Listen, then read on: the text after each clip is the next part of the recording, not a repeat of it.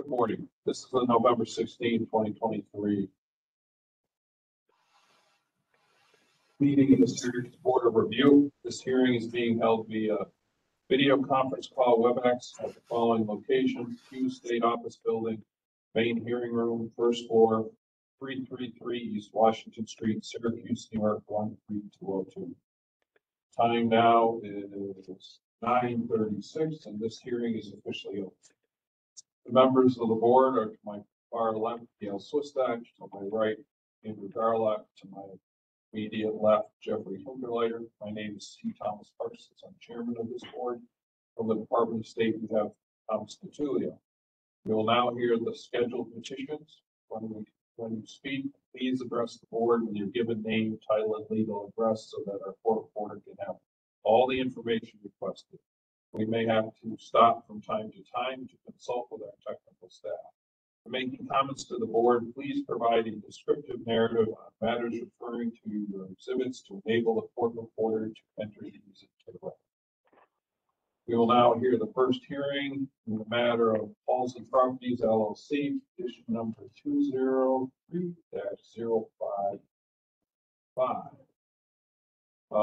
Let's see. Hello? 1 second. And this is an application that's been submitted by David Julio of Palsy Properties LLC, 13 Hopper Street, Utica, New York. And it's filed pursuant to 19 NYCR 1205 on October 4, 2023, and upon all other papers in the matter. And this is regards to a variance for Chapter 61B of the Consolidated Laws of New York State, Multiple Residence Law, Article 3, Section 30, cellar ceilings. Okay, Mr.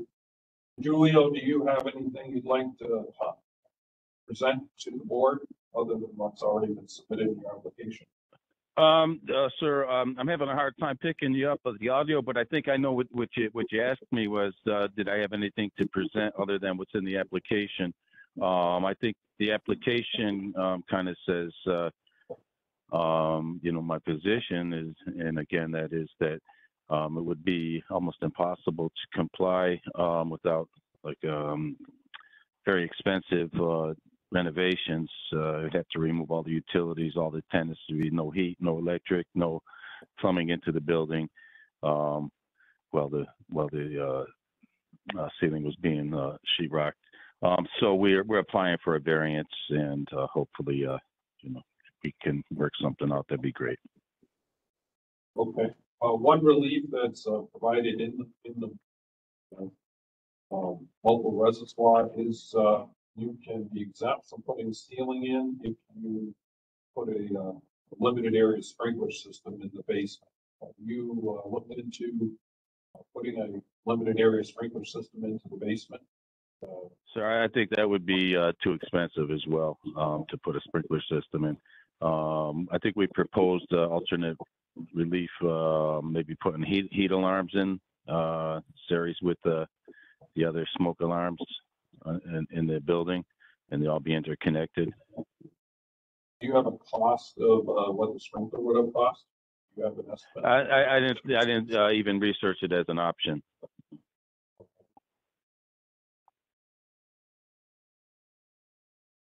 I mean, do you have a cost as what it would cost, or? No, you're the applicant. You said it was too expensive. Yeah, I didn't research that, sir. I mean, we could. I could ask for an adjournment and get a cost on that, but I'm sure it'd be. Honestly, I don't know what it would cost, but I imagine it'd be pretty expensive. Questions from members of the board? I think that when you're coming asking for a variance, and the code has a prescriptive path that allows for a sprinkler system, we need to see that that's an actual hardship, not just anecdotal. We need to see that what you've done to comply with. You're kind of breaking up, sir. I do apologize.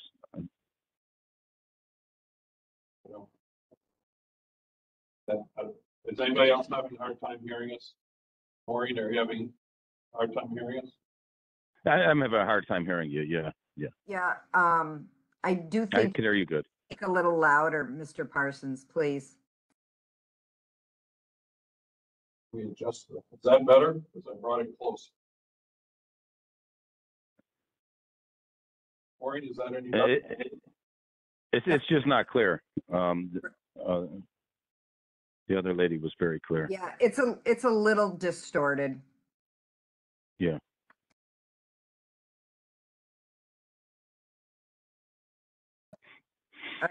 I do hear Mr. DiGilio very clear. Okay. Is that any better now? Yes, it is. Okay. All right, there we go. We were just on the wrong microphone. We put that back there. Okay. All right. So what I had stated was to what the chairman is saying as well. It's that the code has a prescriptive path that says an alternative to the ceiling covering is a sprinkler system. And so I echo the chairman's comment on, you know, if it's a hardship, we need to see the hardship. I'd have Anecdotal evidence of just that, oh, well, it's going to be a lot of money. But we need to put that in context so it's in the record. You're asking for a variance to a life safety measure of the code, so we need to see and have in the record what that hardship actually is. Right. And again, I didn't even research the safety of a sprinkler system in there. I mean, that might make anything worse.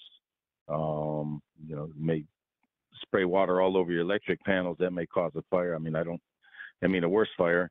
So I don't know exactly, you know, all of the details of a sprinkler system in a basement. I didn't even consider it as an option. I'd have to research that and figure out what issues would arise with the sprinkler system. So I don't have that information in front of me, as I didn't consider it an option. I didn't see it anywhere in the code. What, this is Mr. Parsons speaking. What is in the basement? What is down there other than the heating system that you mentioned? Electric panels. We have 4 electric panels, one for each apartment. We have a house panel. We have hot water tanks, furnaces, washers, dryers, 30 amp circuits on the dryers. Other than that, I don't know. Do you store anything in the basement? Is there any unused furniture stored in the basement? Is there any mattresses stored in the basement? Any paint stored in cabinets in the basement? I'm sure there's paints and stuff in there. As far as mattresses, I know the tenants do store clothes and stuff down there. I'm not sure if they have mattresses as well, but they're welcome to store their belongings in the basement. That would be the only storage area available. Because you have a washing machine, I assume it's warm down there, so it's nothing freezes in the basement. Right, well, it's not heated, but right, it's not freezing down there, correct. Oh, all right. And all the water service and the sanitary pipes, they come from the upper floors down into the basement area? Yes, everything comes from the basement or finishes in the basement, correct. Okay. I've answered all the questions.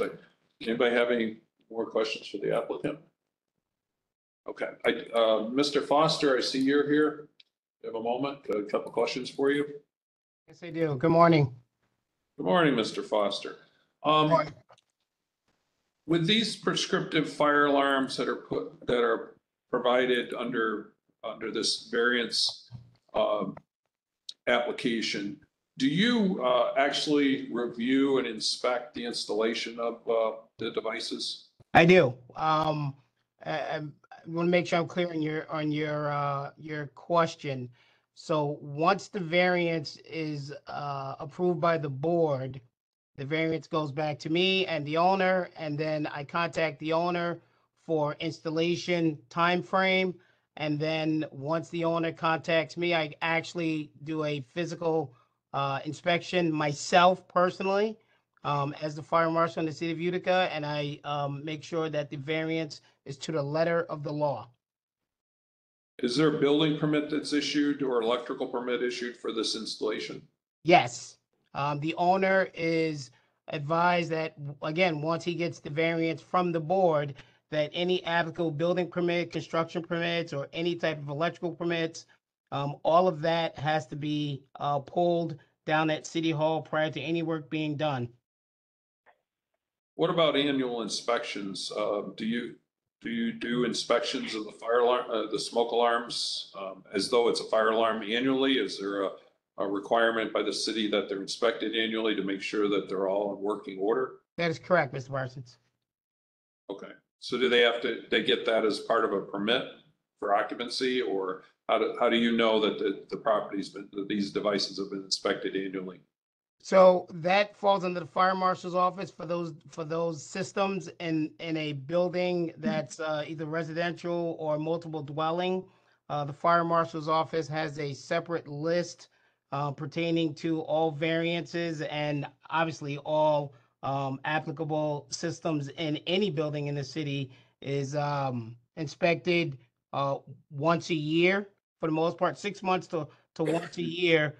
And for what we're talking about as far as the variance is concerned, we go back every 36 months to re-inspect any of the properties under our 1203 program. But the systems in each building pertaining to a variance from the board is inspected every year. We ask for records and upkeeping records, if you will. Okay, and are they tested every year to make sure that they're all operating and they're interconnected? That's correct. Okay.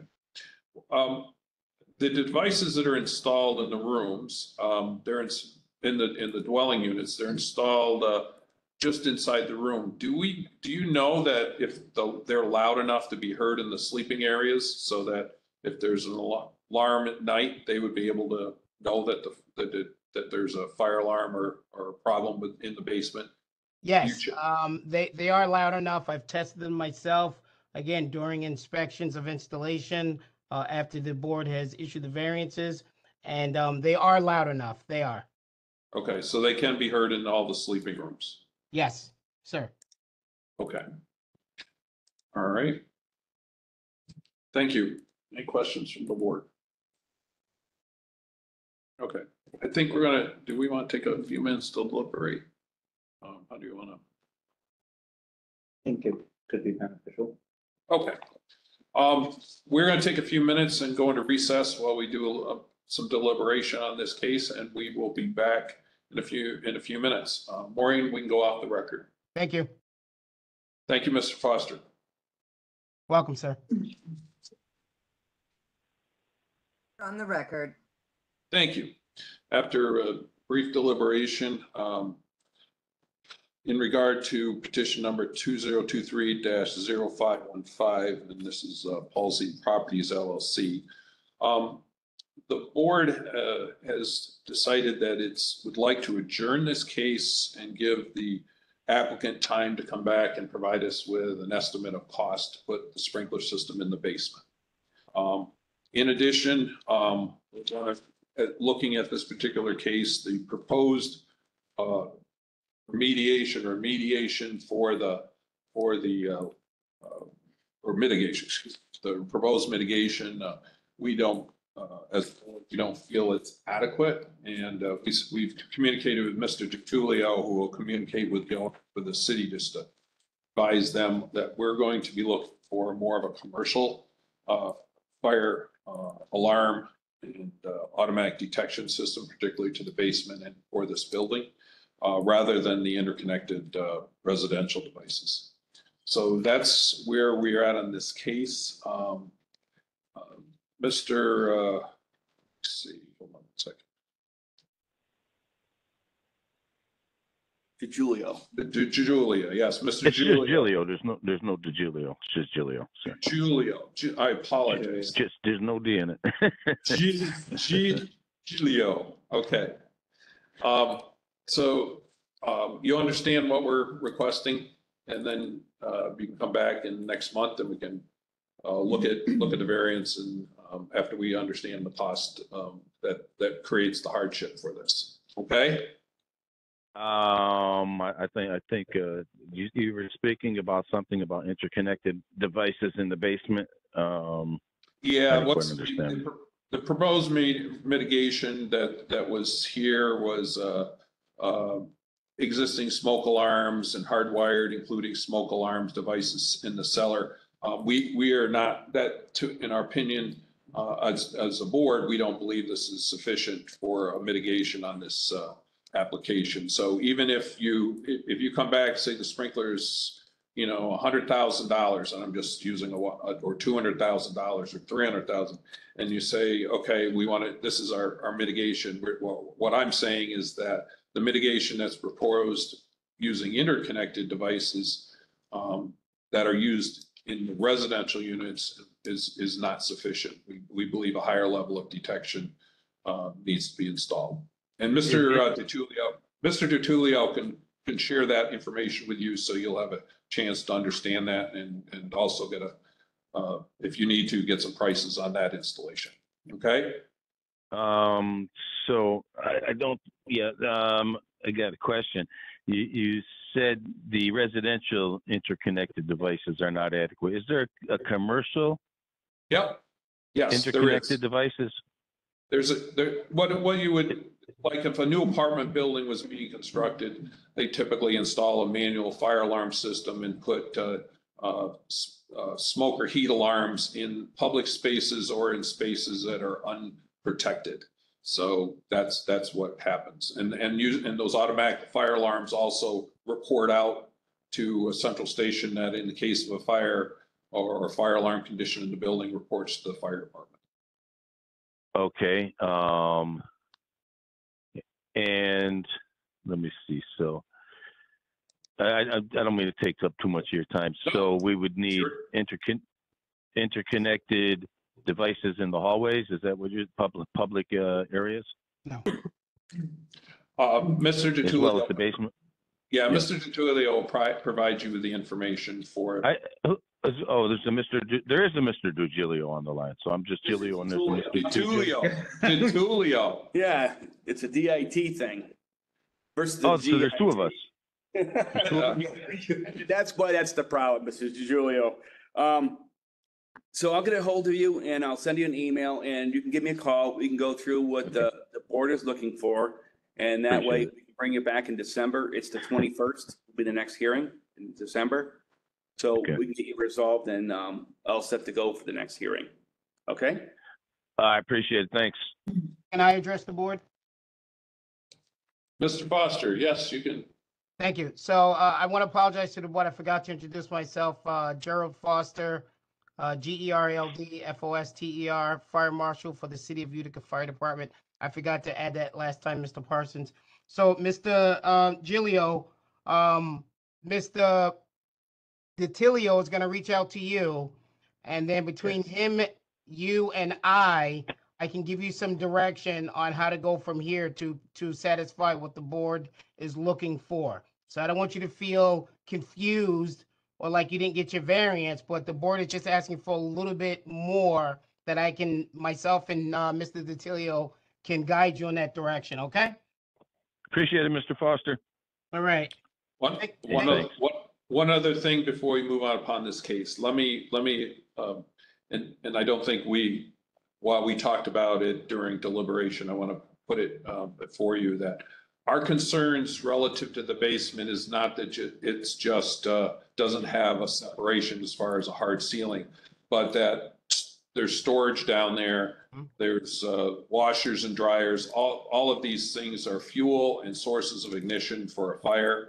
And that in the basement, when you have pipes that are leading from the basement up to the upper floors, these become avenues for fire to spread from the basement into the interior of the building, inside the walls.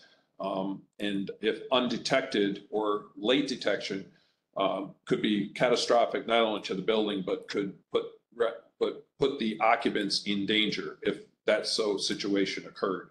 So that's why we're looking at, we ask those questions about what's in the basement. Okay? Very good. All right. Thank you. What's that? Yep. Oh, sorry, we got a motion. So I want to make if I can get the board member to make a motion to table this. I'll make that motion. Okay, Mr. Indelator made a motion that we adjourn this case to a later date. And do I have a second? Ms. Swistak seconds. Okay, I pull the board. Mr. Garlock. Aye. Ms. Swistak. Aye. Mr. Interlater. Aye. Mr. Parsons vote ayes, 4 ayes, no nays. This case has been adjourned to a later date. All righty, thanks. Yep. Very Talk good. to you. Bye. Bye. Jerry, don't go anywhere. All right. Yes, don't, Mr. Foster, stick with us. We got, I think this is your next case. Yes, sir. We're looking at DB Realty. Here we go. Our next case is petition number 2023-0547 in the matter petition of Dmitry Brutitsky of DB Realty Solutions LLC. And this is for a variance of Chapter 61B of the Consolidated Laws of New York, Multiple Residence Law. And the applicant is seeking relief of 61B of the Consolidated Laws of New York State, Multiple Residence Law, Article 3, Section 30, cellar ceilings. Okay, and I apologize, Mr. Brutitsky, can you, do you have anything you would like to present regarding this case and any additional information that you'd like to share to the board?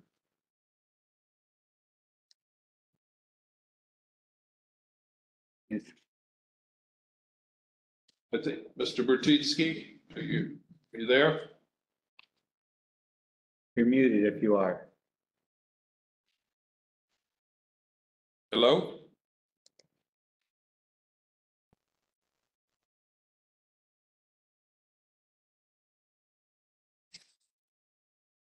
All right, don't. What phone number is he at? 332. 3-2, yeah. Yeah, he's 31595, last number 32. Yeah, we're showing him muted. Yeah, let me see if I can request him to unmute. Okay? He's using his phone. Yeah, I know, I see. All right, there he goes. There he is. Hi. Yeah. So what I was saying was I don't have any other information other than what I provided in the application and the exhibits. Okay. Let's see. Let's start. Now, as part of relief for that, there's a prescriptive relief on this hard covering of the or fire separation at the basement level, and as to install a sprinkler system. Have you looked into installing the sprinkler system into the basement? No, I have not. I was leaning more towards having a hardwired alarm system installed, but this is my first time doing this, so I don't know exactly, what the best way to go is. But, I wouldn't want to install anything too expensive because, the property isn't worth all that much. And, I assume a commercial sprinkler system would definitely be a pricey expenditure. Yeah, and it may or may not. A lot of it depends on how much water, what kind of water supply you have coming in from the street, supplying the domestic, and what the size of the basement is. All these things play in a factor. So what we're going to, we will propose to adjourn this case, and you can come back and provide us with estimates of what a sprinkler system would cost to install in the basement, so that you can truly demonstrate a hardship. It's extra work, but we hear this all the time, it's too expensive. Well, we don't know what too expensive looks like.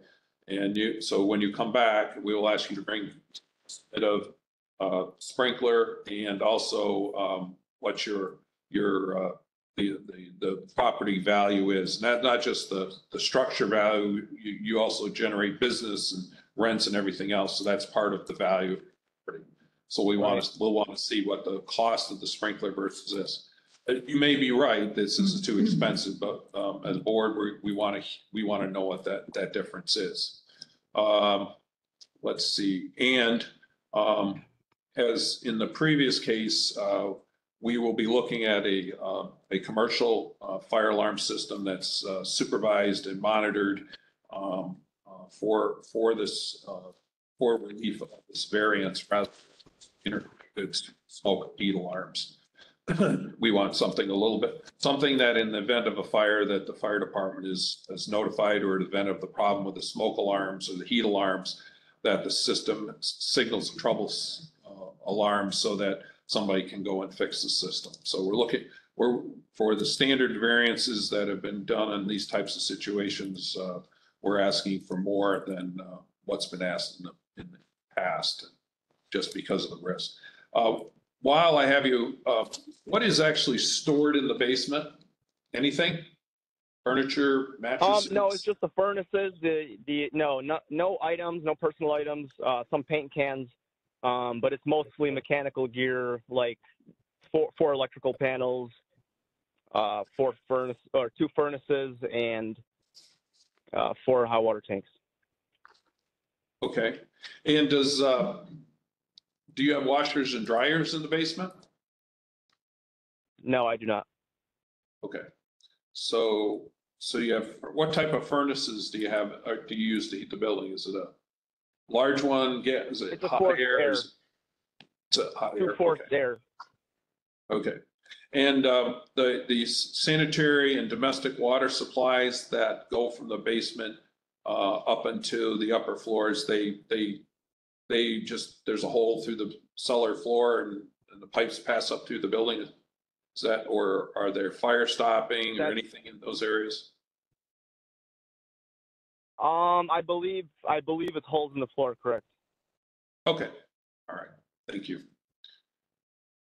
All right, Mr. Foster, do you have anything you'd like to speak on this case? It is going to get adjourned, and we'll bring it back and have a conversation about it next month after we get some more information. Thank you, sir. I do have several concerns about this property. One, I was just aware of the application when it was sent to me by Mr. DiTilio. So right off the bat, I have a couple of issues with the owner's application. If you look on page 2, if you have it in front of you, and it's not a big deal, but it just shows me that the application was filled out incorrectly. I don't use Jerry. That's number 1. That's a nickname. Then if you go down to part 3 on page 2 of 5, you'll see where the owner put down residential R4, which is incorrect. Construction type, he didn't put any. So again, I'm not going to nitpick, but if you look through the application, I can honestly say I don't believe this application came through me for proofreading before being sent to Mr. DiTilio in Syracuse and then submitted to the board. He claims he's got 6,000 square feet, but according to our city assessor's office, he only has, the building when it was built only has 3,088 square feet of converted apartment space and non-contributory space of 1,544 square feet. So unless his calculations are severely off, he's got a whole new building added onto this building, which was built according to the city assessor's office in 1950. And at that time, it was built with a gross floor area of 3,088 square feet and 2 stories. He's claiming in his application that he has, now I'm looking at, of his application, variance application, I'm looking on page 3, part 4. He's looking for co-relief for Title 19 and Part 1225 of the Fire Code. So again, I'm just a little confused because down below where it says code section, we didn't cite Part 1225. We didn't cite basement. That's not what's on his list of violations. Actually, we have inside cellar stairs from the New York State Multiple Residency Law, Article 3, Section 31. We cited him the inside cellar stairs. According to his application, he's looking for relief for a basement cellar, which once again has not even been cited in his list of violations. So I'm going to suggest one, that we do table it like you guys are doing already, and two, to have the owner contact me immediately so we can fill out the application properly. I can do a site visit and I can direct him further so that way he can get this right. Because I'm not sure, again, how this application got past me and went directly to the board. So that's the questions that I have for the owner. We are not in favor, the city is not in favor, and we will not support a variance for this particular property at 1211 Lincoln Ave, because we believe it's an illegal structure, and it's an illegal conversion. Once again, it's been documented that it's a two-story with attic space, but the owner's claiming he has an apartment in the attic. He has no means of No, egress. there's no apartment in the attic. The square footage of the living area is correct. That's accurate. The reason it says 6,000 square feet is because I added the attic space and the basement to that, which is why it's basically double. And I guess that was Okay. my fault that I No, presumed that's what it was asking. No, Dimitri, if I can call you Dimitri, that's fine. So here's what I'm going to suggest. When we get off this phone, I will call you and I will further direct you, because according to your inspection, you really don't need to apply for a variance if you only have 2 apartments in there. Or do you have 3 apartments? Four. You have 4 there's 4. apartments. Right. So once again, we're talking about a possible illegal conversion, because again, in 1950, when it was built to only occupy 2 families. So once again, I'm not berating you or anything. We just want to make sure we get it right before we send everything to the board of New York State for a variance, because if your building doesn't qualify for a variance, then we won't send you to the board. So let's clarify this after they table this, and I'll give you a call a little bit later this afternoon, okay? Okay, no problem. Thank you. But Thank you, Mr. Barker. I bought the building with 4 apartments. I don't know I anything kind of about knew 2 apartments. I knew you were gonna say that, because you bought it December 31st of 2019. But buying a building as is doesn't mean it's actually in Okay. full compliance. Okay. All right. Okay, so this conversation is outside of the board purview. What I think is clear here is there's some questions on the violations and whether this is a legal occupancy or not. So for now, we are going to adjourn this case to a later date, and we'll have you come back after the whole case is reviewed to determine if you need a variance. If you need a variance, you can come back. If you don't need a variance, and you have some compliance issues that you can work out with the city, then that will be even better, that you don't have to come to variance, because you can do it, legally. So let's move to adjourn. I'll entertain a motion. I move we adjourn. Okay, Ms. Swistak makes a motion to adjourn this case to a later date. Do I have a second? Second. Mr. Garlock seconds. Poll the board. Mr. Hinterleiter? Aye. Ms. Swistak? Aye. Mr. Garlock? Aye. And the chair votes ayes. 4 ayes, no nays. This case is adjourned to a later date. Thank you. Okay. Thank you. You're welcome. Okay, on to our next case, and let me bring it up here. Let's jump from folder to folder. And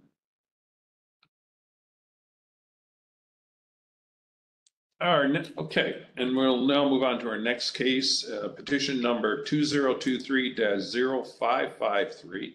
This is in the matter of Jasmine Eklijic and KA Rentals for a variance to Chapter 61B of the Consolidated Laws of New York Multiple Residence Law. And the applicant is seeking relief of Chapter 61B Multiple Residence Law, Article 3, Section 28, Stairs and Entrance Halls. Also seeking relief, Chapter 61B of Consolidated Laws, New York State, Multiple Residence Law, Article 3, Section 31, Inside Cellar Stairs. Do we have an applicant here? Do we have a representative of KA Rentals?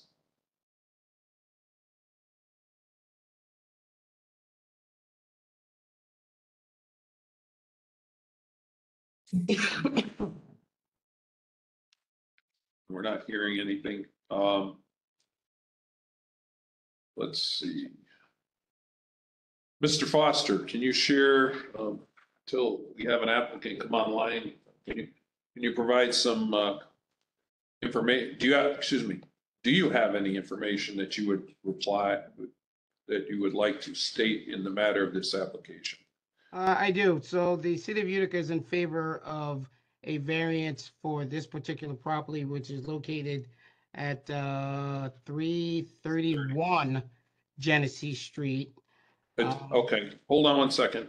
Let me just double check, because I have it 332. Yes, It's you do. 331, it's my error. Okay, so we have a typo error in whatever Yes. document. 331, Yes, okay? yes. So we are in favor of a variance for this property. I see on one of the pictures that Mr. DiTilio pointed out to me in a previous email, of the location of the fire rated door. If you look at one of the pictures that's submitted by the applicant, he does have two fire rated doors at the bottom of the basement. He does have, upon my inspection, he does have sheetrock on the inside cellar stairwell, but there's not a fire rated door at the landing from that basement, coming up from the basement to the first floor landing, which is where we would like the fire rated door. And then the occupant stated that he would apply for a variance.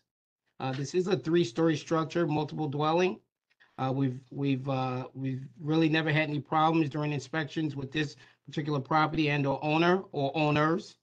So we are in favor of any decisions from the board. Okay. Is the basement, how's the basement ceiling protected on this? The basement ceiling actually is not protected. The basement ceiling is actually, correction, I misspoke. I did not go in the basement of this one, in the actual basement, because the violation was only for the fire rated door. So I only looked from the landing and from mid portion of the steps when I did my inspection on this particular property. And I believe the owner can shed more light, because I believe the questions I asked him was satisfactory at the time when I did my inspection a month or several weeks ago. So I do not have that information. I apologize. Okay. You didn't cite them because you didn't inspect the basement? So I didn't do the actual full building inspection. I was only brought in for the MRL violation. And that's the only violation that I actually looked at the time, unfortunately. And what is the hardship for reconstructing the cellar stairs and the hall and putting a rated door here? From what I remember, Trying from what I remember, I believe he says he just didn't want to, I don't want to use the word didn't want to do it, but he thought the cost outweighed the use, because of the two fire rated doors that's located at the basement floor level. Pretty much, he didn't want to put another fire rated door. I believe that was it. And I believe there might have been, I got notes here. I'm sorry, Mr. Parsons, Mr. Chairman. So I got notes here. Also, the dimensions of the door was an issue also. He would have had to specially ordered a door, which according to him would have been a lot more money to order a special sized door. The dimensions for the door is smaller than a nominal regular door. Okay. I talked to Mr. Ilijek, Yep. and his comment was he had this cited previously, and his solution was to put the two fire doors at the bottom. He thought this had already been resolved, Yeah, no. and that's why it was installed at the bottom. But the whole issue was because 28 and 31 address the same door. That's their issue right there, of a non-combustible, it's a combustible door leading to a corridor going down to the basement or the stairway. Okay. But he thought he had resolved this by putting the 2 fire doors downstairs, which he could, said he bought at Home Depot and installed. So he's not here, so we don't know what the cost of, But pretty well, he told me the door is like a 6 foot high, 6'4" high door. okay. And the existing opening's like 30 and 29 change, something like that. Right, it's a smaller door opening. Were the 2 fire doors installed because he thought that would solve it, or did the city say it was okay? I believe, according to the conversation I had with him, So- is that he was excited for that and he installed them. Is he here? I think he's here. Well, I don't think the city ever, well, first of all, we would never tell anyone to install the doors at the level of the basement because the MRL clearly states it has to be at the landing of the upper floor from the basement. So we would have never told anybody to install a door down there. At least I wouldn't have. I can't account for. It may have been a predecessor. Right. There were no inspections for that or permits?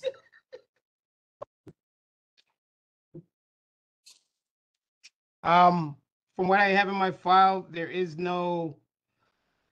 So normally for the fire rated door, if it's just the MRL inside stairs fire rated door, we normally don't require them to get a building permit or any type of permit to install the door and the door framing. Normally if they're doing the full variance, which to include all the MRLs or more than just the fire rated door, then the city will require the owner to pull any applicable building permits for installation. Just typically, if there's a fire rating that has to be applied, the code does require a building permit to be issued for it. Okay, So I'll take a look at that and make sure we implement that in our program.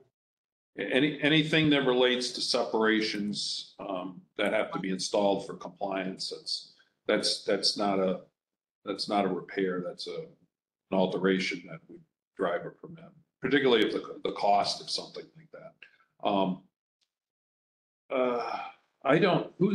I see one number here of 8533 I just want to make sure we don't have the applicant sitting here. Mr. Iljacek? What is he here possibly? It might be muted. I checked the database and that's not his phone number, so I don't know. Okay, all right, So I have a phone number in his application that's different than any of the numbers up here. okay, all right. I think, what, do you want to adjourn this? I think we need to, till we get to have the applicant here. And we do need information, and you'll have to work with the applicant, Mr. Foster, to determine what the appropriate mitigation is. Absolutely, Chairman. And also, we'd like to know about the basement. Yes. And if Yes. the basement ceiling is properly separated, it may be, and that would help us, move forward on this. I understand the door issue. Absolutely. And I apologize. I was remiss on looking at the full entire basement. I do apologize. I would just, honestly, with this case, so that we don't have come back and visit because we forgot something, that the city go through this building for MRL compliance or code compliance, just so that we can get that on the table. And if there are multiple variances, multiple conditions that need a variance, then we can address them all at once. Absolutely, sir. Thank you, sir. Okay, so in the matter of petition 2023-0553, and this is regarding 331 Genesee Street, City of Utica, County of Oneida, and KA Rentals. I need a motion to adjourn this to a later date. I'll make a motion to adjourn the case till later date. Okay, Mr. Garlock's making motion for the adjournment. Second, Mr. Hinderleiter seconds. Ms. Swistak, so pull the board. Swistak? Aye. Mr. Hinderleiter? Aye. Mr. Garlock? Aye. Chair votes aye, 4 ayes, no nays. This case has been adjourned to a later date. All right. Right along. Let's see. We are now going to move into our next case, which is petition number 2023-0552, Roser Development. So let me grab the paperwork here. I am present. All right. Let's see. Mr. Roach is present. Let's see. Mr. Graham Roser, okay, I see you're on the screen, so you're here. Good morning, gentlemen. Good morning. And so this petition pertains to a variance for relief for required sprinkler system for a 2-level restaurant, approximately 8,000 square structure type B. This is located at 16 Harbor Lock Road, City of Utica, County of Ocean. And the relief is seeking relief from the existing building code 1011.1.1 compliance with chapter 9 and 19 NYCR 1227, the existing building code section 1011.2.1 fire sprinkler system are the two variances requested. Okay. Let's hear from the applicant, Mr. Roser. Okay, so everything we put in the application is thorough and presented to you. So I don't have any additional information at this point. Hopefully, what we provided is thorough to make a decision. Okay. What year was this building constructed, Mr. Roser? 1999, we believe. Okay. And what was the use for the building when it was constructed in 1999? I believe it was built to supposed to be a boat house. It's a marina, so a place where people can shower and come and go and dock their boat. I don't think it ever happened at all that way. I think right off the bat it was turned into a restaurant with a previous owner named Dave Morgan. It used to be called Kitty's on the Canal. So I don't believe it ever operated as it intended use. But we're not the owners of it at that point, but that is just my recollection of how the building has been used. Okay. So I guess the question is, what was in 1999 when it was permitted, what was the use? And this is probably for the city of Utica. This is Mr. Foster. Is there somebody else in the city of Utica who can provide some insight on this building? What is it? What's occupancy and use was when it was constructed in 1999? So the applicant is correct. It was used as kind of a barge canal area where people can stop and take a quick shower, use the bathroom, and then over the years they've added a eatery, if you will, or some type of a restaurant. Now this was way before I moved to Utica. The chief building inspector, Danny Colson, knows more about it, but unfortunately he's unavailable to join us on this particular WebEx. So even when I asked Mr. Koza what the previous use was, we have sketchy information. And I don't know why we do, but again, this building was built before I even moved to Utica. So asking all those questions, we get the same answer as it was what I stated previously, what it was used for, and now it's a full-fledged restaurant. Before the current owners took possession of the building, it was Aquavino Restaurant. So the use hasn't changed, but the space might be changing. The owner can elaborate, excuse me, a little bit more on that.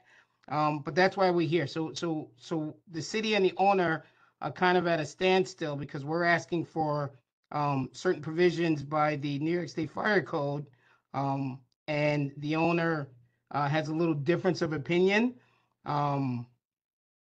but we're willing to work with the owner in any capacity to keep their restaurant either flourishing and or to make their restaurant bigger, if you will. If that answers your question. Yeah, it does. In 1999, looking at the space, there's pictures that have been submitted as far as Exhibit A and B. Is as clearly as over 50 people on each level, and looks like probably 75 or maybe even over 100. Again, we're just going by pictures. This would have been required to be sprinklered as an assembly occupancy at the time of construction or at the time of change of use. So it's, I'm trying to understand how we got from 1999 to 2023. And the city's building permits and what was on your records would certainly be very helpful. Mr. Chairman, you Yes. are correct. You are correct in your assessment of the property.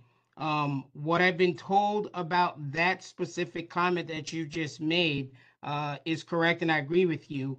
I was told by several members of the city, including the mayor and Danny Koza, that when I believe the mayor at the time was Ed Hanna, the bottom line is they just didn't want to put in a sprinkler system, meaning the city. The city owned the building. They just didn't want to put in a sprinkler system. And that's where we are today. That's why we're having the issue that we're having now. Because back in 1990, when it was built, they should have put, the city should have put or installed a sprinkler system for this particular property based off of the square footage and the occupancy load that it can handle. That was never done. The current occupancy is no more than 49 on each level currently, posted by myself. And that's where we are now. The occupant, excuse me, the owner, if you look at Exhibit B, and I believe you have 3 photos of Exhibit B, there's that back wall, excuse me, correction, there's that back window area that the current owners would like to add a deck to the back of that, and then, excuse me, attach a deck, elevated deck to the back of this space where you see those windows, and then open up these windows. They already do open. They already do open, that is correct. But the problem is they go nowhere. So there's no increase of occupancy currently right now if you open those windows. If the owner adds a deck to that, they're going to increase their occupancy.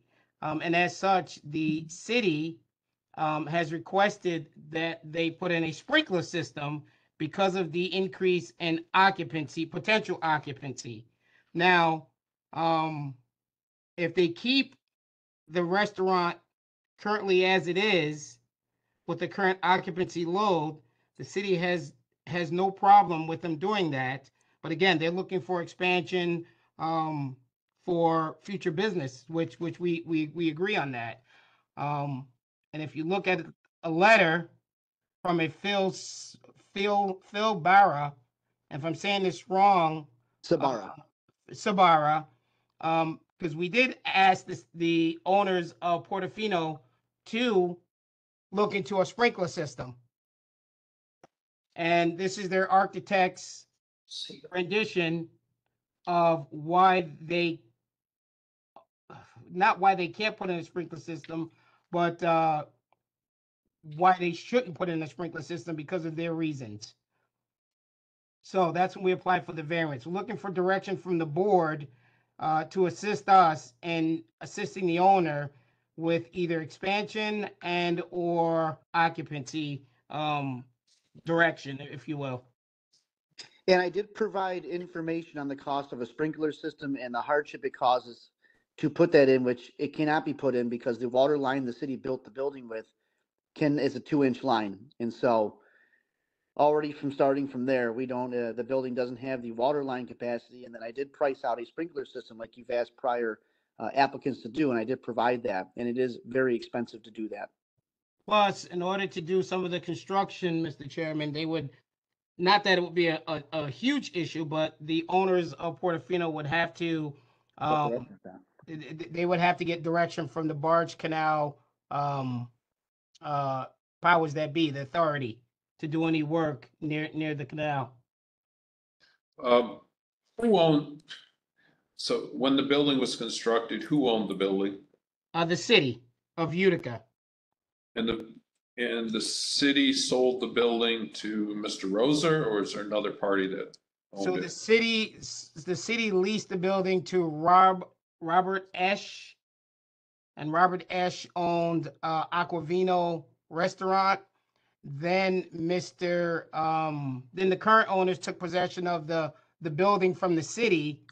They kept the contract with Mr. Esch until his contract expired recently, and now the current owners own all rights and all space to that building.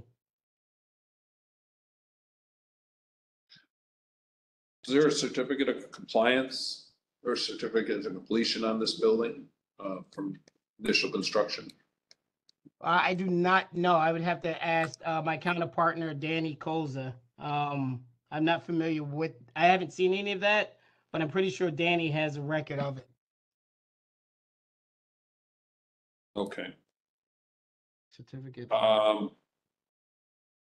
believe, Mr. Parsons, this is Tom DiTullio. I contacted the building department for the city of Utica and asked for plans when it was converted from the hospitality center to the restaurant. And there are no plans have been provided to me. There was none available at the time, and they had difficulty finding them.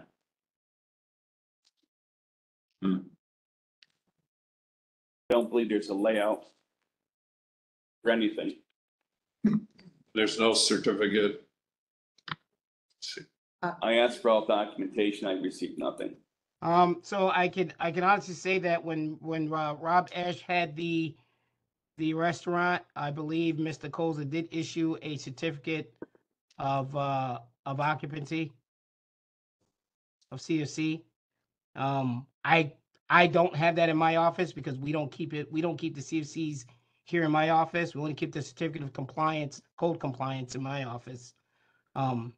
So Tom, I'll reach out to Danny and see if I can get something for you and submit it to the board, or I'll see if I can find something for you. Okay? Thank you, Mr. Foster. You're very welcome. Is the stairwell rated? I'm sorry, say again? Is the stairwell rated, and does it have an area of refuge? Because I don't see any handicap exit off of the stairwell either. So, let me look at the pictures. So the question to that is the stairwells to the far left and to the far right are fire rated, and the only access is that there's a ramp to the unfortunately the pictures that I have really doesn't show it. Mr. Roser, you can chime in here anytime. Right, so there in the back of the building on the promenade by the dock, there's a ramp. There's a loading road. There's a loading driveway. There's a ramp that's accessible handicapped. So there is ways for people who are handicapped to exit the building from the basement or from the stairwell. So a handicapped person can't get to this floor? Which floor, ma'am? Which floor? The first floor, the floor above grade or below grade? The second floor where you want to put the deck. Yes, there's an elevator in the building. Yes, and we have an elevator. That's correct. If you look at one of the pictures in Exhibit B, I would have named them B1, B2, and B3, but unfortunately we can't do that right now. If you look at one of the pictures in Exhibit B, you can see the elevator to the right, the elevator shaft on the right-hand side of one of the pictures labeled B, and then there's another picture labeled Exhibit B where you can see the elevator shaft to the left, and then the other picture you can see the elevator shaft to the right. It's enclosed in a tan or cream colored wall. You should be able to see the elevator. Okay. So when was that elevator added? We have some drawings that Ms. Swistak has are from 1999 that do not show an elevator in that building. So what documentation does the city have for the elevator? I'm ashamed to say, I don't know, and I don't think we have any. But if the building was built with an elevator shack, because all the drawings that came from the Where did those? from the engineering company has the elevator shaft in there, because we've had to look at them before. So Those drawings from Mr. Grozier, those original documents he had? These here, Yes. but they changed somewhere. And if a handicapped person was out there, they've got to go back into the building and then to the stairwell where no, may or may not have an area of refuge. no, on the top floor, ma'am, there is 2 exits to leave the building. On the top floor, on top of a stairwell, fire rated stairwell. Great. Okay, Right, but in their handicap, they've got to go back into the building That's correct. and then to the rated stairwell. That's correct. Or out the front door. Or out the front door or the side door. That's But not if they're on the second floor. Yes. yes. On the second floor, there are 3 exits. There is Both a at grade. a No, front. okay. This is at grade and then Oh, downstairs. that's right. Okay, I got it. Right, right. Thank you. You're welcome. so speaking for myself, Mr. Parsons speaking, I think where I'm stopped at is trying to find out or trying to understand without documentation how and when this building was determined to be legally constructed and legally occupied. Certificate of occupancy is one thing, but I'm looking at an A occupancy built within the last 20 years or occupied in the last 20 years that doesn't have a fire sprinkler system and an assembly occupancy. There is no variance for the property that's been presented. There's no, and I understand the city owned it, but the city is still required to comply with the code at the time. And so it should, even following the requirements that the state had for code enforcement, even as a building owner, it still was required to produce a legally occupiable building that apparently gets sold.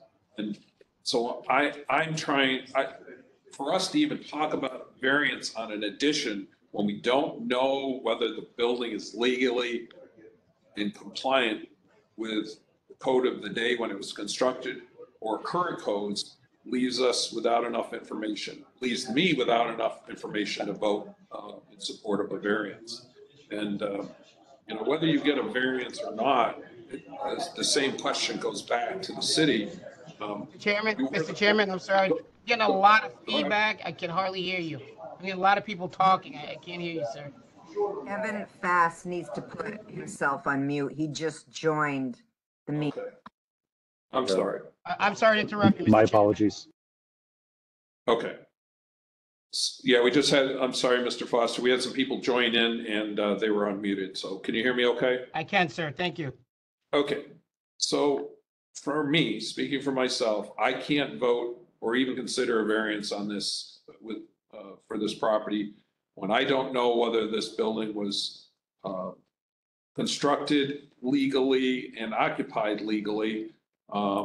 And even if it had got a CO, which somebody said there was a CO, I still have a hard time understanding how this building wasn't sprinklered when it was first turned into a restaurant. And part of that may be the municipal entity that owned it didn't enforce the code on itself. I don't know. It's purely speculative. And so I'm trying to understand where we need to take it. Because overall, you have a building that doesn't have a sprinkler system, that has an assembly occupancy, that really should be dealt with first relative to any variances that it might need because of hardships and what mitigations could be put in place for something that it should have received back in 1999 or 2000 or whenever it was converted. These things should have been done back then and probably, but so unfortunately, we're going to have to unwind a little history and find out what's there. Do we have an architect or Mr. Rose, do you have an architect that you've hired to do a code analysis of this building? Because that would be incredibly helpful to find out. And I'm talking about more than a letter from Mr. Sbarra. I think we really need to go back and do a code analysis on this building, and maybe Mr. Barr can do a life safety and a building code analysis at the time of construction and invest a little bit of history lesson to find where things are. And then we can apply all the variances that need to be applied on the building as it stands without an addition, and then we can talk about the addition. Does that make sense? That makes sense to me. That's so wouldn't the city have to produce? I mean, it was their building, and so this architect is someone I have to pay for to do work like that. When again, this building, shouldn't that something the city should be able to provide? Because when I bought the building, the city had no problem coming in and slapping a 60-page code violation on me. That the building had to then be brought up to codes by the landlord tenant, who was Mr. Esch. So the city is fully aware of what codes were not going on in that building. Is that something that they could provide? At my knowledge right now, that building is completely up to codes. It has a CO that I've gotten from the city for upstairs and downstairs. And there is no code violation that we know of at all with it because it is all to codes. So I'm sort of lost at what else we would have to do, because I'm complying to everything the city has asked me to do, even when they sold me a building that wasn't compliant. Okay. But I mean, I want this to be helpful, and I'm trying to provide as much information as possible. But I really don't, I guess I'm in a very bad situation, or just a very uncomfortable situation, because I'm now a victim, which is not good. I understand, but you were asking for a variance on a building that we've asked questions about and haven't got any answers to, because visually with the pictures and with the information that's provided to us raises question whether this is a legal building, and it's only a question, and the city of Utica has not been able to answer that question. So we can go on we could go one of two paths. And I think we're going to take a few minutes and go and do some deliberation. But the paths I see forward are adjourn till we get more information and then figure out what needs to be done. Agreed. On this application.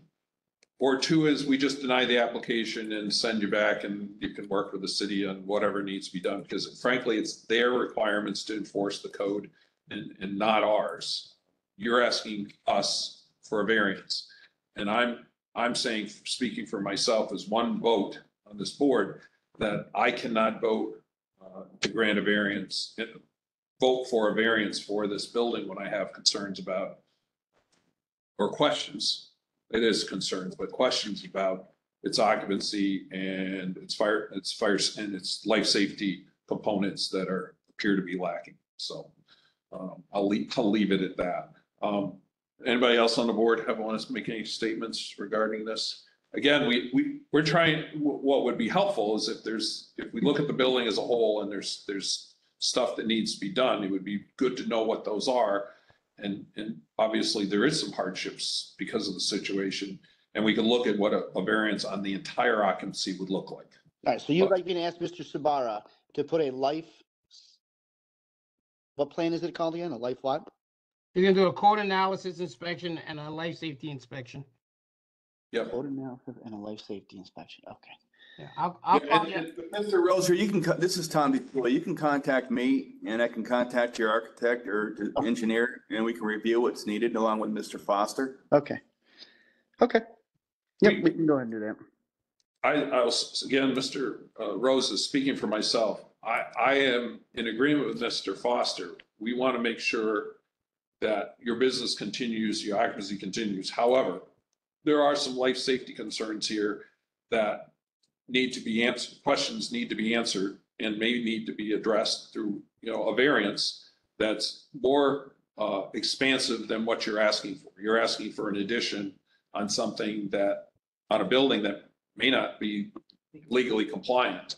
And the city so far has not been able to answer those questions, and you've not been able to provide us information, as you said, hard to get information out of the city. So I will leave it to Mr. DiTullio to go back and have a conversation.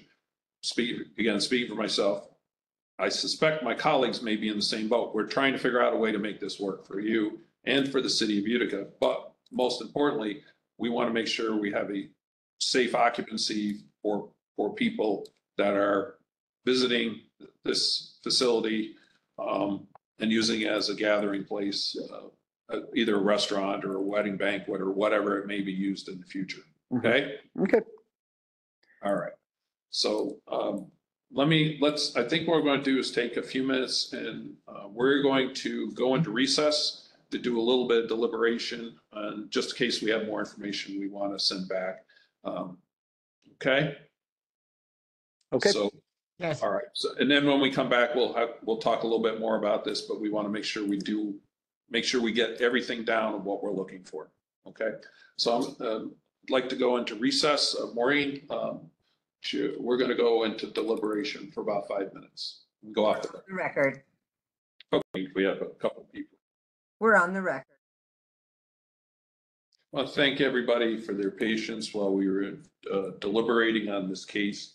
I think we are going to move to adjourn this case, waiting for additional information.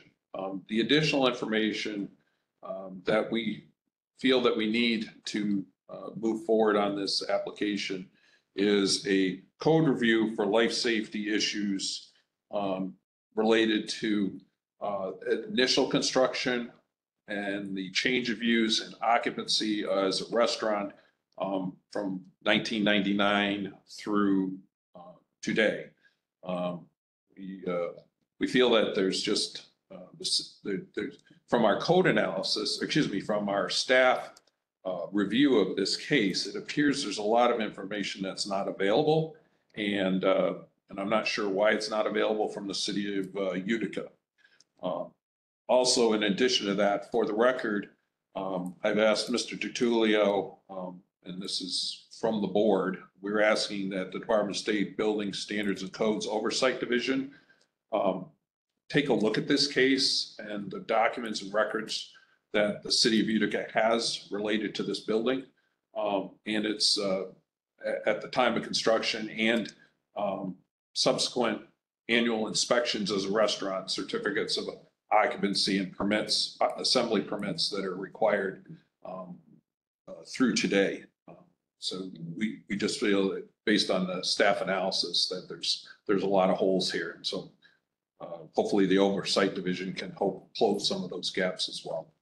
So Mr. Rosa, Mr. DiTullio will be in contact with you about what a code review and safety analysis is. This is done by a design professional, a licensed architect or an engineer with experience with the building codes and standards in building construction. So your architect may be capable of doing this. I don't know, and may be willing to do this, but we do need that information for us to move forward on this variance. And again, I think what our goal is to get to a point where this building, if there are gaps prior to this variance application that need to be addressed, those gaps can be addressed either through bringing the building into compliance or variances that it may need to bring the building into compliance. And with mitigations, of course. It's just not, we're not going to take a building that's non-compliant, say we'll make it compliant. We have to make sure that all the aspects of life safety are covered, that there are adequate mitigations to make up for things that are not currently present in the building. So that's where we're at. So Mr. Rosa, do you have any questions for us? No, I do not. seems like an awful lot of can of worms that got opened from this meeting. So I hope we can resolve this and get it fixed. I hope so too. Mr. Foster, do you have any questions for the board? Do not. I want to thank the board for the direction, and I will reach out to Mr. DiTilio and stay in contact with Grant Rozier and his dad Ken, and we'll make sure that we get the building, the board, anything and everything they need to make an adequate decision. And I will get as much information from the city, other departments as I can on this, and refer it all to Mr. DiTilio. And I look forward to the code review and the safety analysis by a design professional. Very good. Okay, so I need a motion. Yeah, okay. I was heading to, I just need a motion to adjourn this case to a later date. I'll make that motion. Mr. Hinderleiter makes the motion to adjourn this case to a later date, pending more information. Do I have a second? I second. Ms. Swistek seconds. Poll the board. Mr. Garlock. Aye. Ms. Swistek. Aye.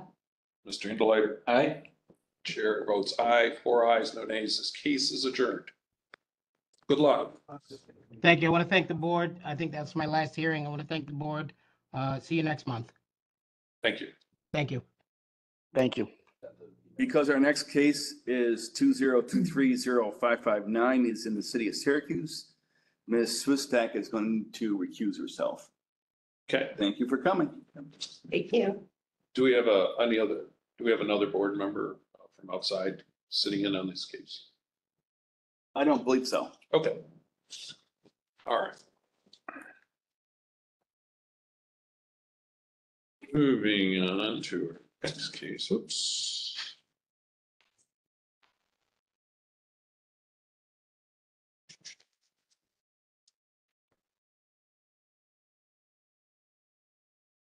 Okay, our next case is in the matter of petition 2023-0559.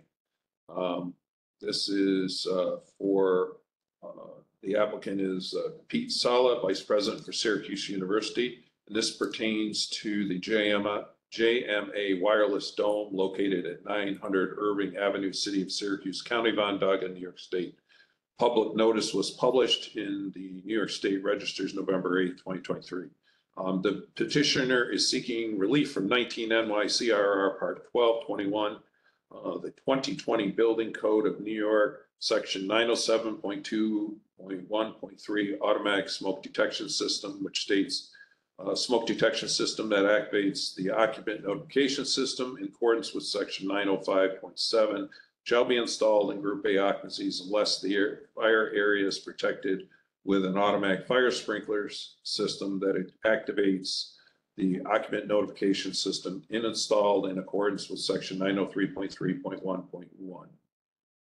And the petitioner is seeking relief for a variance to allow visual image flame detection system in lieu of a sensor or beam detection system in the event arena area. Okay, do we have an applicant here? Hey, good morning. My name is Andrew Oliver, architect with Populous. We've got a number of members from our team here Okay. I'll be, excuse me. Andrew, we have your spelling. Could you just give us your address? Absolutely. I am at 4800 Main Street, Kansas City, Missouri. Okay. So you have, Suite 300. who else will be speaking, or who else do you want to be speaking? So we'll get the introduction. Absolutely. Yeah, we for the rest of our team, Kevin Fast is with us, Sean Monke, they're also with Populous Architects. Brian Lanzi with ME Engineers, he's an electrical engineer. Jeremy Kyling is here, a mechanical engineer, he's also with ME Engineers. And then Syracuse University has Jennifer Bybee here as a representative. Okay. All right. When they speak, we'll just have to have them state their name and their address. Okay. That sounds good. Mr. Oliver, go ahead. Sure. Yeah. Thanks everyone for getting us on the agenda pretty quickly here. So I wanted to thank everyone for that.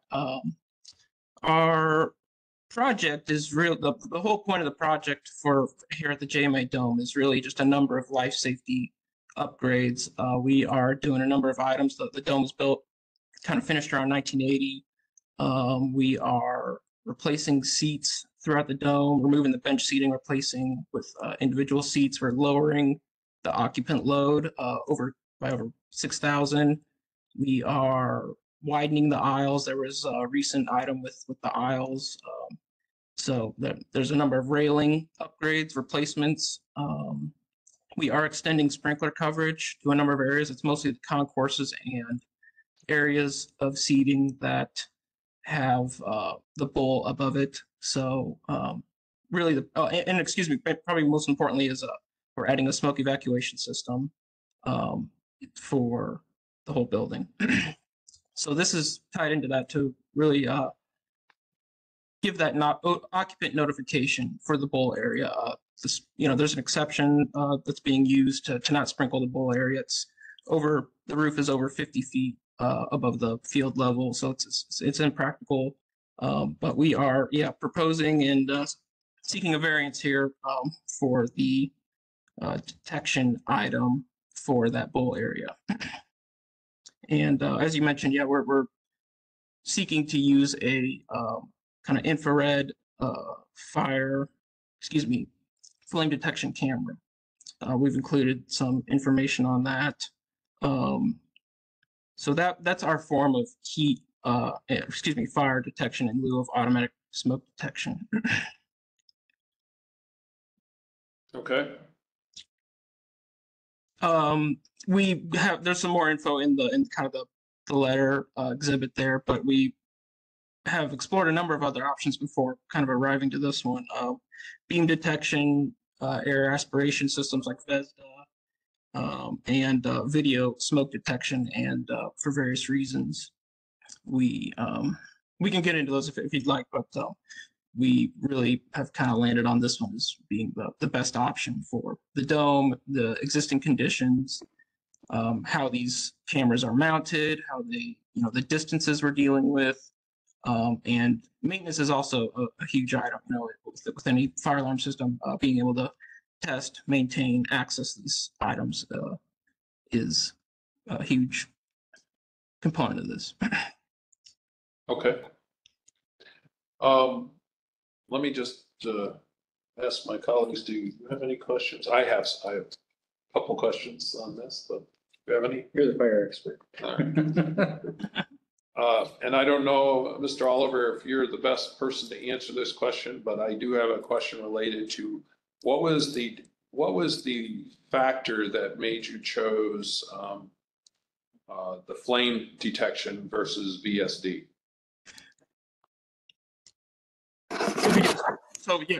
So video smoke detection, the issue we ran into there was lighting conditions. The dome has kind of a translucent film. It lets in a lot of daylighting. We did explore that, but we ran into issues with that one, that it would be really the lighting conditions of the dome, it would be constantly false alarming, the way that uses kind of a video technology. Was that an opinion from the design personnel, or was that opinion from the manufacturer? Manufacturers mostly, yeah. Okay. What was the translucent light, or is it from spotlights? Is that what you're suggesting that was going to be the triggering falses? It's more the material, of the roof itself. Has kind of a diamond material that's letting in a lot of daylight, and it would for some of the events that happens at the dome, and sometimes there's just not a lot of light, maybe a dark concert or something, where that type of technology just wouldn't be helpful. It wouldn't provide the notification. Yeah, I think I understand the concern for the false alarms, because I know that in open atriums where there's a lot, where sunlight gets in, that can be a problem. But in enclosed spaces, I've not seen that situation, so I'm not aware of falsing. I know that I've had experience in 3 different installations, 2 successful, 1 not, mainly due to outside lighting because there was clear glazing.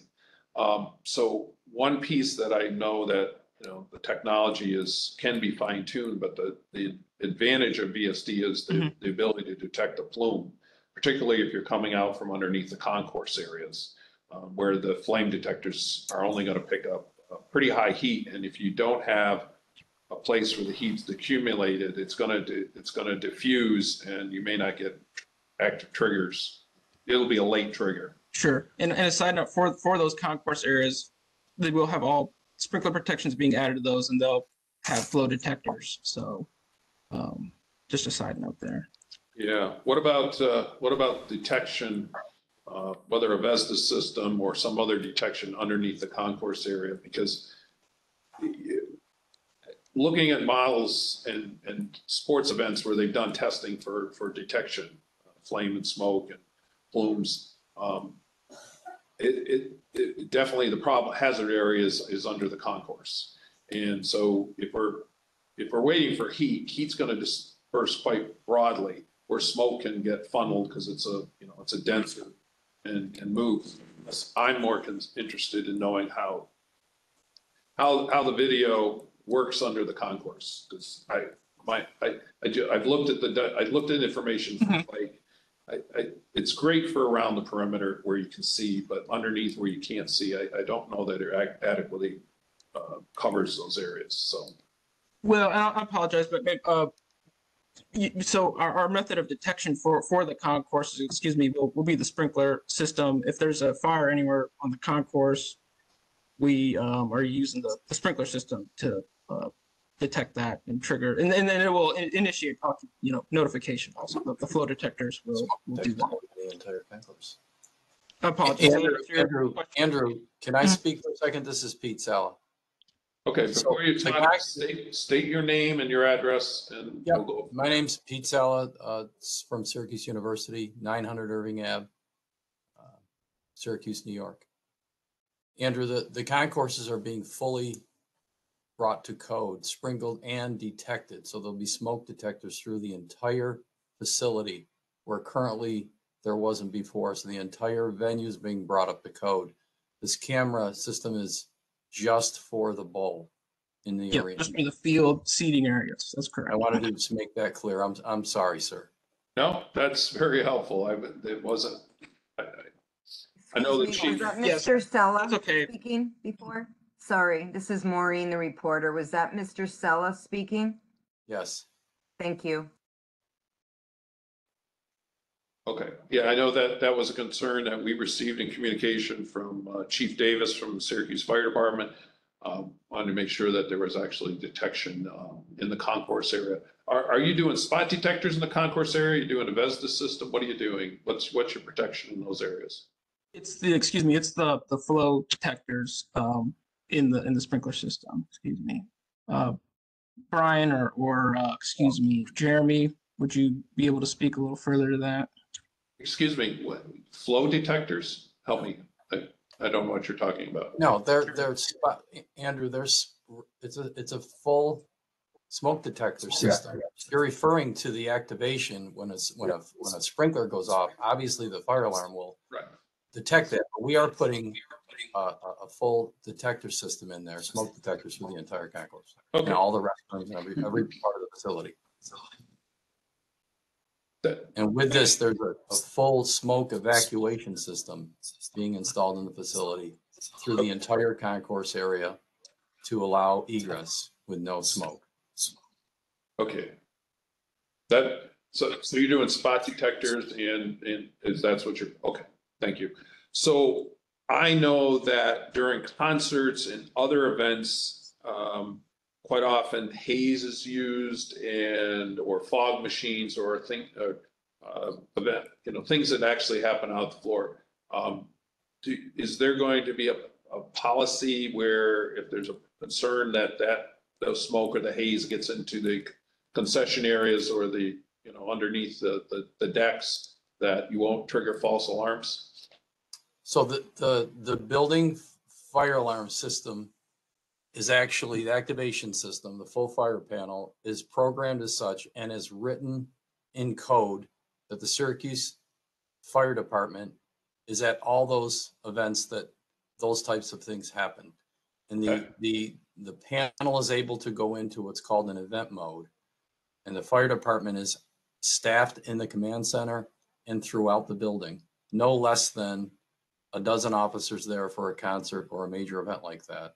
And they control the activation when there is detection from those types of situations. Okay, thank you. And there's a plan that the city is a part of. Yes, sir. It's a written policy All right. that every event that we do at the facility, the fire department comes in and does a walkthrough of the entire building, regardless of the event. And we have a minimum of at least 4 on standby every event that there could be possible evacuation. Okay. All right. Before, let me open this up to the city of Syracuse. I see Chief Davis is here. Do you have anything you'd like to add to the? Yes. Okay. Moving forward. Let's make sure. Elton Davis, Elton Davis, Deputy Chief, Syracuse Fire Department, Fire Prevention Bureau. Address 300 South State, 300 One Park Place, 300 South State Street, 13202. Okay, Mr. Chief Davis, go ahead. Yes, Chairman and the board. It just, again, I agree. A lot of the information that was shared by Mr. Sala and the design staff. We are reviewing the fire alarm system, under the concourse. There is detection, there is suppression in all those concourse areas. They have complied with that, put that proposal together to have that installed. And again, we do have, Syracuse Fire Department does have staff there for the events. We do man the command center and in the event for, activation and sending individuals out. My initial concern with, and I supplied something to the board just for consideration. We acknowledge that the university is seeking relief to allow the video type flame detection device to be used as part of the building smoke control system. The 2020 building code, section 909.12 requires that fire detection systems provide control input or output signals for the mechanical smoke control systems or elements thereof shall comply with the requirements of section 907. And, it also says that it has to comply with UL 864 as listed smoke control equipment. Section 907 2.1.3 goes on to read that a smoke detection system is required. Again, I understand the concept that's going behind what they're trying to achieve. I just couldn't make the step we're using for smoke control system, what we're using to activate that system is flame. And I understand we're, we're in the bowl piece and these are hypotheticals, and this is somehow how the fire department, we pre-plan and try to think of the worst case scenarios. But in my estimation, there could be an event or something that would occur in that bowl area where the flame could not be detected. Again, we have stages on the floor, trailers, things like that. There are some underground conduit or things that run along the floor of the dome that in essence could create a smoke condition, but without having visible flame that would be perceptible by that detection, that device. And again, I know we have a lot of things in place here. Like I said, the manpower, the other systems in there. It was just that system that was proposed didn't meet that section of the code that I was looking for some guidance from the state. The design team, SU design team, that provided a lot of information, interesting information, valuable information. Just as a representative from the city, I just couldn't make that step because I had not a lot of background with this type of system, and nor does the code give me give me that latitude to say that I can accept a visual device, visual flame detection device in lieu of a smoke detector.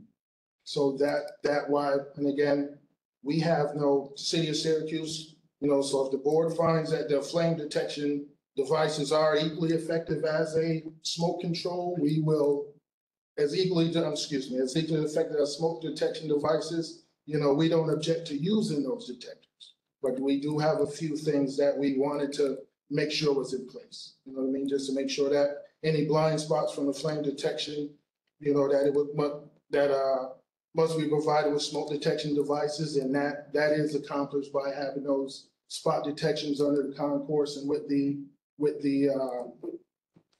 sprinkler system on there, and that the system be maintained in operational good working order, and that the system is subject to testing on intervals, specific with the code, NFPA, and any other standards that might apply. I know there are some specific testing requirements that are involved with that system, but those only list using smoke, using smoke as a trigger. And that would be a question that we would like to pose to the design team, to how will you meet those testing requirements using a flame, and the code calls for testing to be done with smoke. Okay.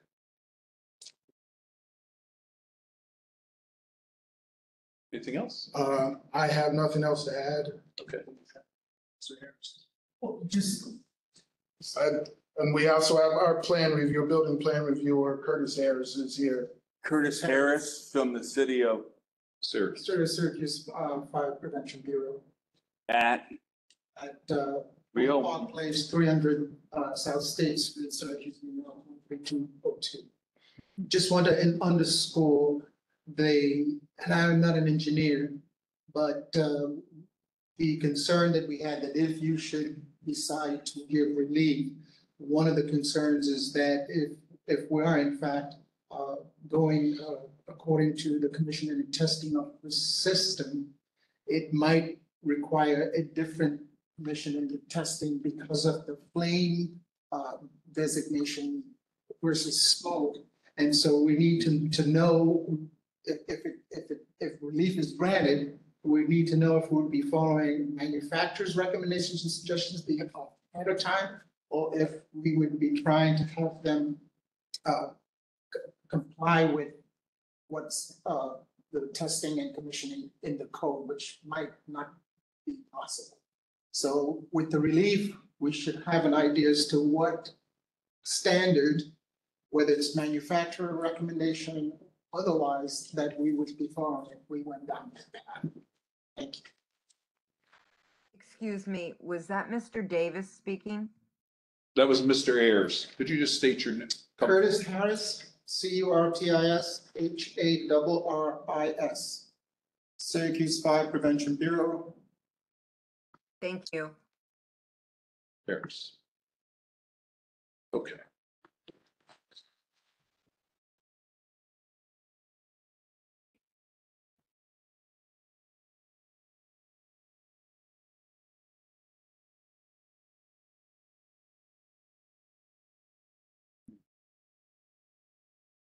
Okay. Triggered some additional questions. First of all, the code recognizes that in certain conditions, a smoke detector is not the best device for detection. And I'll give you an example, which is I'm going to go to Mr. Oliver here in a second because I have a question for him. In a large space like the dome, you can have a fire producing smoke, but it never gets to the ceiling. You have inversions, which is they should have a model of whatever for the smoke control system being able to move smoke out of the space. So sometimes you have to go with whatever the model says.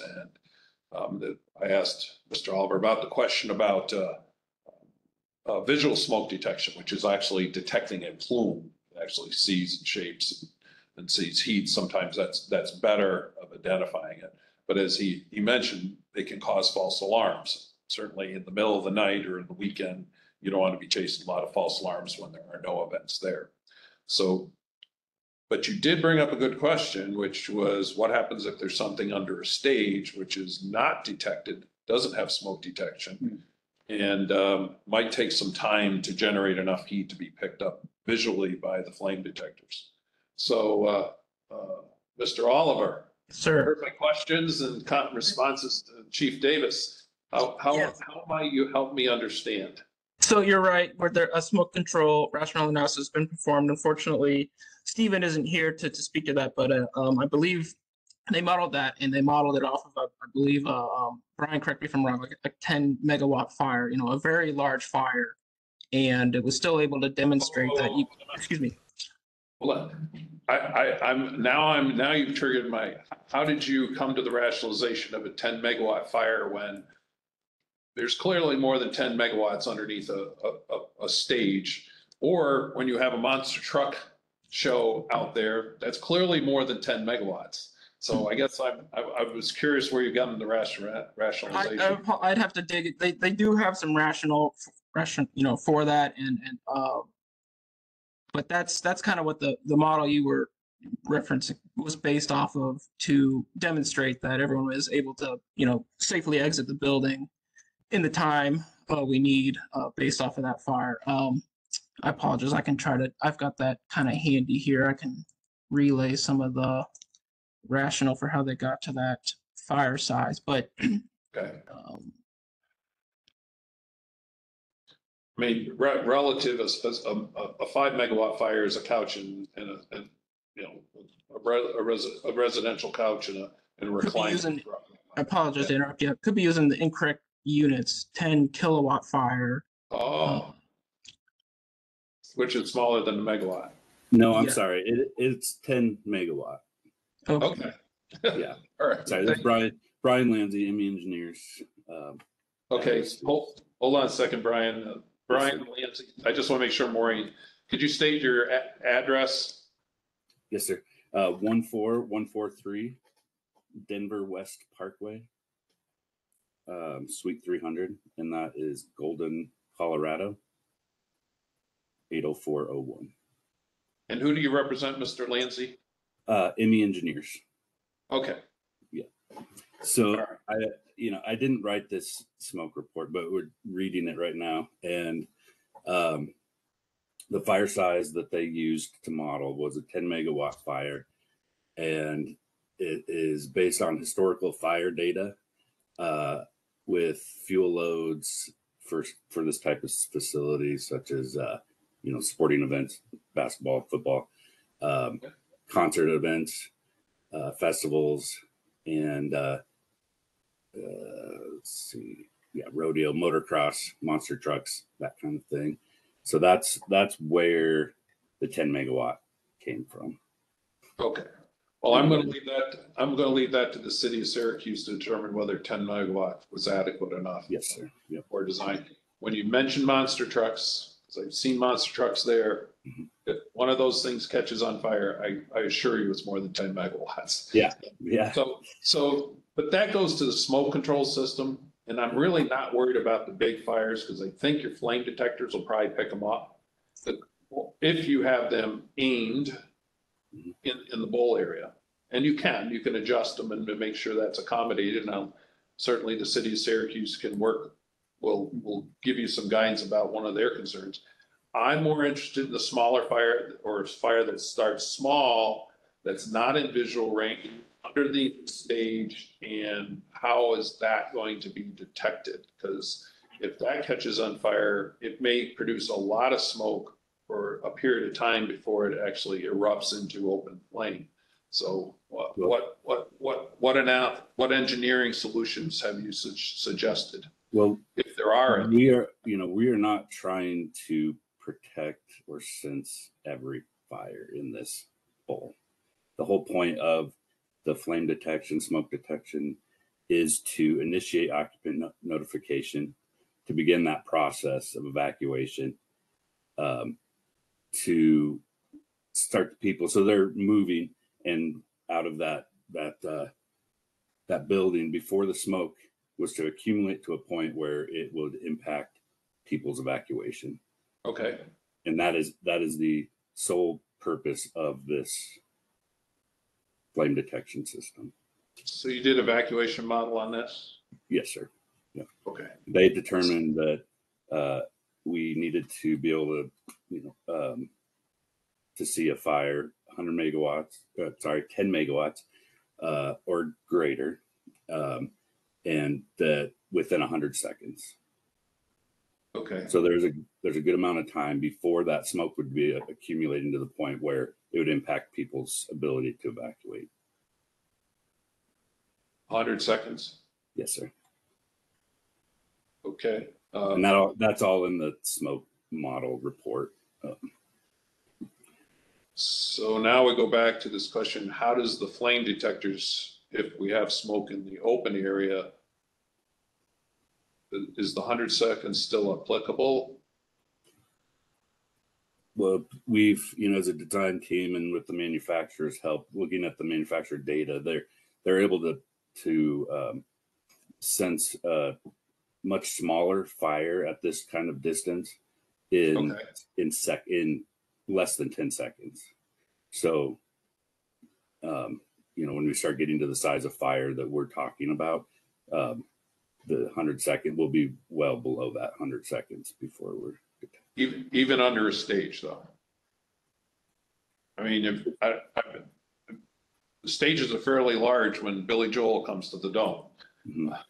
And so, they're all covered with, there's coverings hanging off the side so that you don't see underneath all that equipment. And so there's quite a large area. I'm not sure there's actually a mechanical mechanism for finding that area. So I guess what I'm looking for is that acknowledgement this is a concern, and two is there's a plan how do you address that concern, whether it's fire watch or whether it's a manual detection devices or temporary detection devices installed underneath the stage. It could be a multitude of things, but yes, I just wanted to make sure that's addressed. Yes, sir. I think Pete, you can speak. Yeah, I can address that, and Alton Davis, Chief Davis could address it as well. We have fire marshals around the stage always when we're doing a concert. When Monster Jam takes place, there are 4 fully suited firemen from the city of Syracuse in with the safety personnel at each end of the venue that have access to the field immediately, and they have fire extinguishers. When we do events like where we refuel or do anything like that with the trucks, it is handled by the fire department. They're with the people. We typically double the amount that the promoter asks for. So again, and if there's anytime we do a concert, there's a very large, I would say, fire watch detail around the stage. Okay. Well, Chief Davis is shaking his head up and down for the record, affirming what you're saying, and I see a smile on his face. So I think those things are good.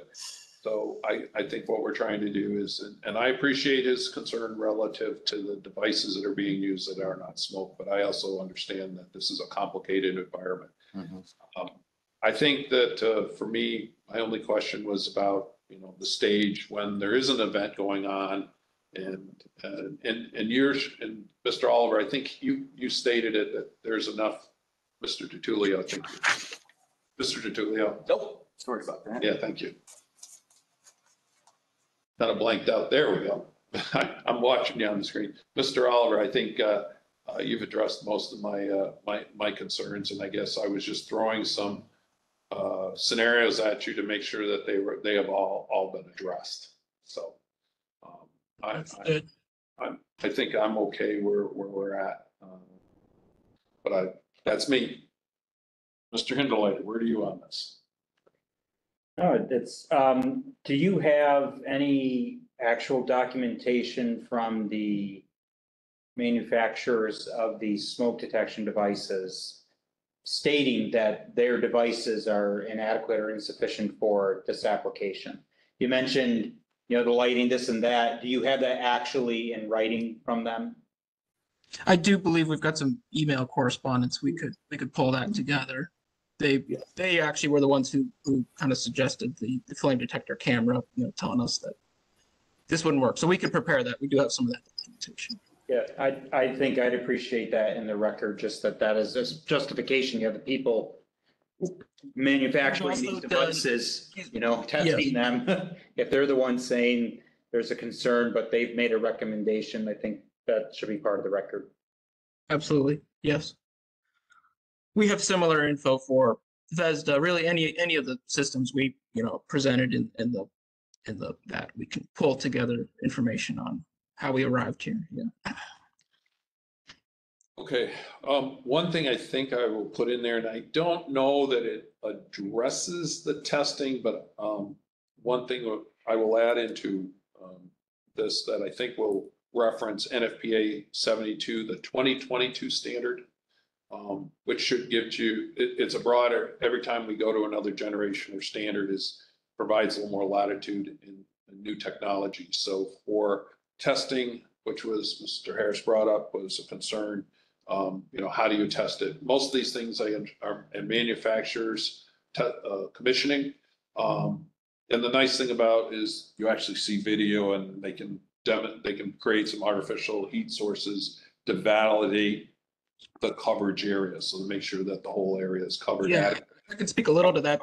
I believe they shoot kind of a laser, an infrared laser to it, and where we're proposing to mount these, so some of the drawings indicate that, but they're all very accessible. They'll be able to get close enough to them to fire the laser at it to test the thing, and if they need to get to it in any way, it's very accessible. So yeah, it's a new experience if you haven't tested them before. It's an opportunity these they are listed devices for what they do. I guess want to make sure we cover the testing and commissioning component. I think you certainly, this may, because it's part of a smoke control system, I think the city's well within its right to ask for a third party to come in and do the commissioning or oversee the commissioning to validate what they're doing. I think that's a possibility, but that's really up to you and the owners to find that comfort level where you're at. But I know that if this is an area that's outside of your experience level, bringing in a third party who's not related to the design team or the ownership certainly may be something that would give you some. And they could also look at their analysis and raise other questions stuff. But from my standpoint, I'm pretty good with what you presented. Mr. Garlock, do you have anything? Not so much a question, but just a recommendation. I don't know if the coverage of the visual flame was performed with. I think it'd be worth analyzing that with the basketball grandstand in place.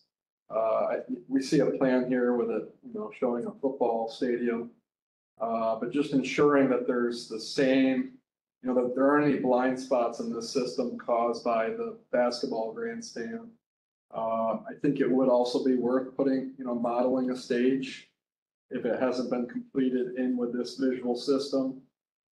Again, just, getting those blind spots covered with this system. It may, that sort of analysis may require a few more cameras to cover blind spots. I'm not sure, but I think it's worth, at least for those two major events, I could see it happen quite often, having.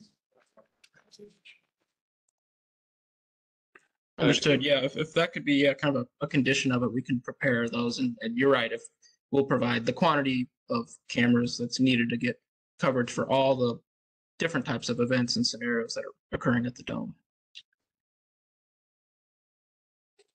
I would just also, I think it's important to acknowledge that the best system that can be installed is one that provides adequate alarm with the minimal of unwanted alarms. And I think that's a key component. It is, yeah. We don't want to, if the building's full, we don't want to be having a false alarm. Yeah. No, I call them unwanted versus false. Sometimes they're actually doing what they're supposed to be doing, but it's not really a hazard. Convenient to anyone, yeah. Yeah. So, okay. I think we have enough information. Before we close, anybody else want to, from our virtual land, does anybody else have any statements they want to make? Okay. Anybody from the city of Syracuse, would you like to make any other additional statements? I just like to thank the board for the recommendations, for weighing in and, assisting on us getting a grasp on this project. Some good input that you gave us, and I appreciate it. Thank you. Speaking, please. Elton Davis, ELTON DAVIS. Thank you.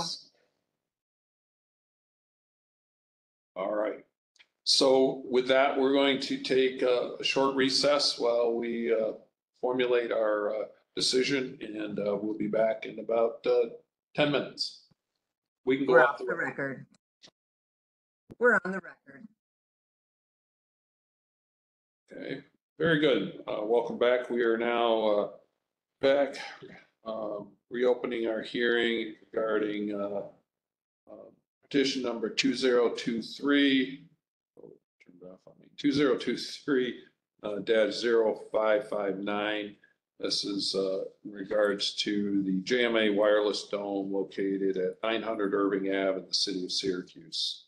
And the applicant is Pete Sala, Vice President for Syracuse University. Before we entertain a motion, I just want to make everybody aware this has to be a unanimous vote because we only have 3 members of a 5-member board present.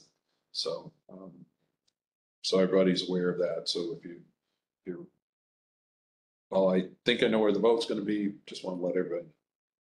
All right. And do we have a motion? Yes, I'd like to make a motion. Mr. Garlock would like to make a motion. With respect to the petition of P. Sala, VP for Syracuse University, petition number 2023-0559, requesting a variance to the following sections of the Uniform Code. Petition pertains to a variance seeking relief for alternative smoke and fire detection for the event area for an athletic arena stadium. The building is approximately 414,000 square feet with 3 service levels known as the JMA Wireless Dome, located at 900 Irving Avenue, City of Syracuse, County of Onondaga, New York State.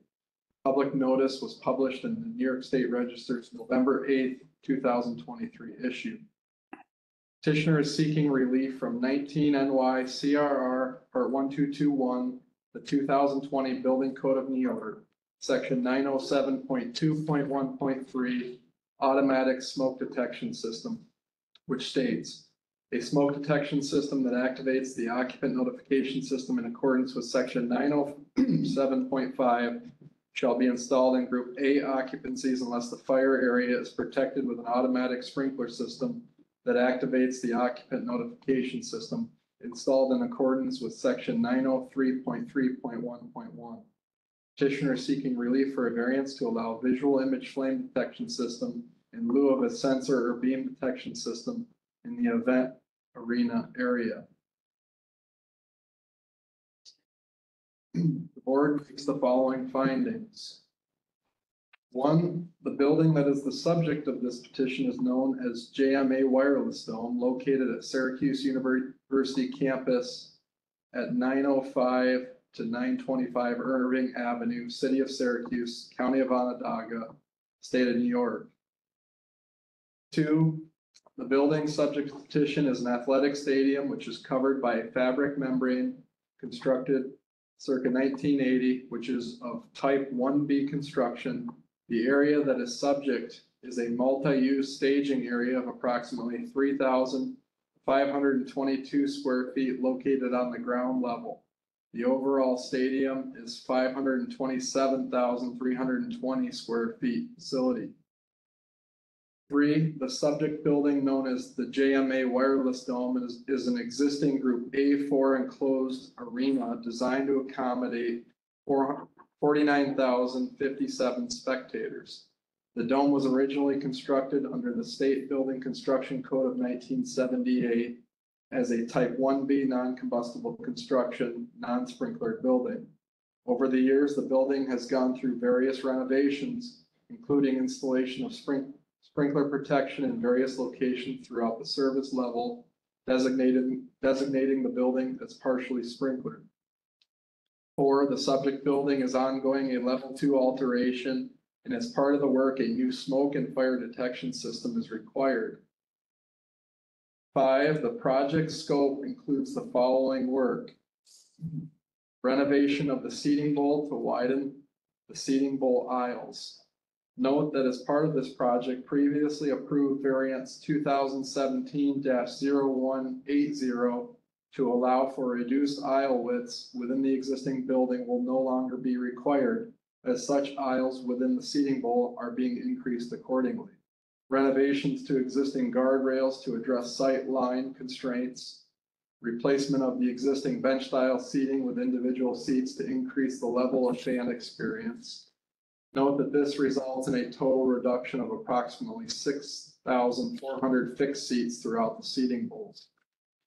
Installation of mechanical smoke control within the main and upper concourses to allow for the use of smoke-protected assembly seating provisions of the UCNYS section 1029.6.2, installation of automatic sprinkler systems throughout concourses and auxiliary spaces, i.e. concessions, restrooms, etc., as required for smoke-protected assembly buildings. Installation of video imaging fire detection within the seating bowl, capable of viewing the seating bowl and event field. Note that the existing arena does not currently contain a means of fire or smoke detection within the existing non-sprinklered seating bowl and playing field areas directly below the high dome roof. The inclusion of a means of detection would increase the level of protection currently provided. Renovation to existing security command areas to comply with the Fire Command Center requirements of 2020 UCNYS section 911 as required for facilities utilizing smoke-protected assembly seating provisions. Number 6, the petitioner's engineer states in Exhibit A that due to the various prohibited features of these other systems and existing conditions of the JMA dome, a review of automatic detection technology available on the market, which led the design team in determining that the video imaging flame detection system, such as the FIKE IR3 flame detector product, meets the intent of the code as an initiating device of the fire alarm system and meets the constructability and light level constraints of the existing building. 7, the petitioner's engineer states in Exhibit A that it should be noted that other provisions within the code, such as UCNYS section 907.4.3 figure 4, do note that when an automatic smoke detection system is required, it shall utilize smoke detectors unless ambient conditions prohibit such an installation. This is similar to the spirit of NFPA 72 section 10.4.7.1 figure 5, which outlines that initiating devices shall be selected and installed to minimize unwarranted alarms, which must take into account environmental conditions as well as maintain the overarching life safety output function, i.e. occupant notification, door closures, smoke control initiation, etc. Furthermore, NFPA 72 section A.17.8.3.2.1 identifies that video flame detection is considered a suitable method of detection within high ceiling open space buildings, which the JMA wireless dome seating bowl is considered. 8, petitioner states in Exhibit A that the specifying engineer of record, ME engineers, for the fire alarm and detection systems that are included in Attachment A, it is intended to utilize the Fire IR3-AS21 video image flame detection product to provide automatic detection within the JMA wireless dome seating bowl and event floor. Such equipment is intended to be installed along the underside of the ring beam around the perimeter of the building, as well as the underside of the camera platforms on the north side of the seating bowl to provide appropriate coverage throughout the seating bowl and event floor.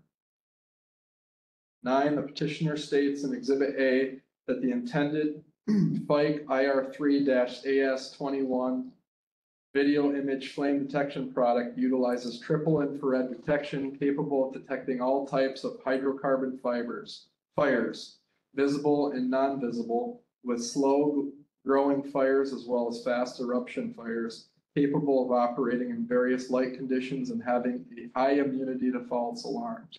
Such characteristics aid in not only allowing for fast detection within the seating bowl event floor, also prevent false alarms that can incorrectly initiate occupant notification during a non-fire event. 10, the petitioner states in Exhibit A that as identified in Attachment B, FIKE has performed various full-scale tests to determine activation time for the IR3 product line. As noted in the data sheet, such products have been tested utilizing various commodities, distances, and sensitivity levels, all of which had alarm initiation occur in less than 10 seconds after fire ignition. The flame detectors are proposed to be mounted to provide an approximately 300-foot horizontal coverage, which based on the FIKE produced testing information will allow the VIFD detector to activate within the 100-second threshold as determined necessary within the approved smoke control rational analysis. Note that such threshold was determined to allow for the overall protection scheme to comply with section 909.4.6 and maintain tenable conditions within the smoke protected assembly seating bowl and event floor for a minimum of 20 minutes after detection, or 1.5 times the calculated egress time, whichever is greater. 11, the local code official has been consulted in this matter and supports the granting of the variance under Part 1205. And 12, the granting of this variance will not substantially adversely affect the code's provisions for safety, health, and security of the public. In accordance with the above findings, the board finds that in the case before it, strict compliance with the provisions of the New York State Uniform Fire Prevention and Building Code would entail practical difficulties and unnecessary hardship, and would be physically or legally impracticable, and would be unnecessary in light of alternatives which ensure the achievement of the code's intended objective, or in light of alternatives which, without a loss in the level of safety, achieve the code's intended objective more efficiently, effectively, or economically. Therefore, I move that the above petition be granted with the following conditions. 1, that the flame detector coverage is modeled under various types of events and configurations of the event space, including but not limited to basketball games, concerts, motocross, etc. Flame detector quantities and locations shall be configured to provide adequate coverage of the open arena space. And that all other aspects of this building and construction shall be in compliance with the applicable codes, rules, and regulations. Furthermore, it should be noted that the decision of the board is limited to the specific building and application before it as contained within the petition, and should not be interpreted to give implied approval of any general plans or specifications presented in support of this application. So before I ask for a second, I just want to add one other condition. I don't know if this will help, but it may. That additional condition that the design, installation, and testing requirements where specificity is lacking in NFPA 72 currently enforced by the New York State Fire Prevention Building Code be substituted with NFPA 72, the 2022 version, which may have more specificity for testing installation of this type of detection system. So I'd like to amend that as a friendly amendment. I concur with amending to add condition number 2 as stated. Okay, thank you. Request a second? I'll second with the amendment. Okay, I'll pull the board. Mr. Enderleiter? Aye. Mr. Garlett? Aye. Chair votes aye, 3 ayes, no nays. The variance is granted. Oh, any questions, Mr. Oliver? No, we've we will comply with all those conditions, and thank you, everyone on the board, for your time and consideration. Just out of curiosity, what was the evacuation time of the dome? What is it calculated as? Oh, I can dig that up for you. 1 second, but it was. Excuse me here. I can get you.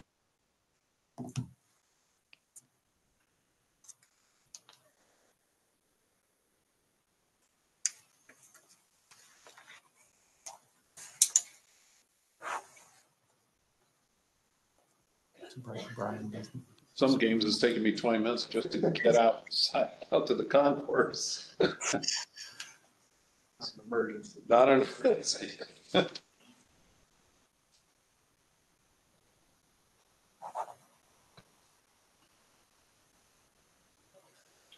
found it, Andrew. It's okay. I was just This is curious. Brian. The report is showing calculated evacuation time from the highest level of the upper seating bowl is 1,130 seconds. Okay. Gotcha. I don't know what that is. No, it's it's a lot of high volume up there that collects a lot of smoke and stuff. So yes. Okay. Very good. Yeah, and they have to do 1.5 times 10. Yeah. All right. Any other? So I'm sorry to interrupt you. Was getting some additional info on how we arrived to this. Is that also a stipulation? You guys want to still see that? I guess that's really up to the local code enforcer, what they would like in their records. Right. Okay. Mr. Parson was just curious. He can't get out of there in time to get to his car before he gets blocked in. All right. Thank you, gentlemen. we got to work on his parking. Okay. Maureen, we can go off the record. This hearing is now adjourned. We're off the record.